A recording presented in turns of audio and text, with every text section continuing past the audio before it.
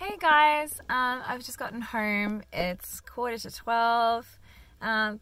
Just finished the beautiful Auslan show for the evening. We only have 4 shows left.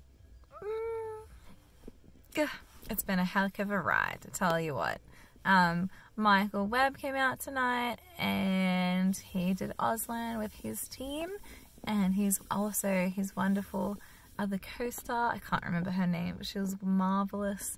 And they came out and did signing for us on stage to the side, and then we were performing like next to them so that they were able to sign for people who may have been hearing impaired, which is just such a beautiful thing to do, because there's no reason why no one with a hearing impairment should miss out on such a beautiful show.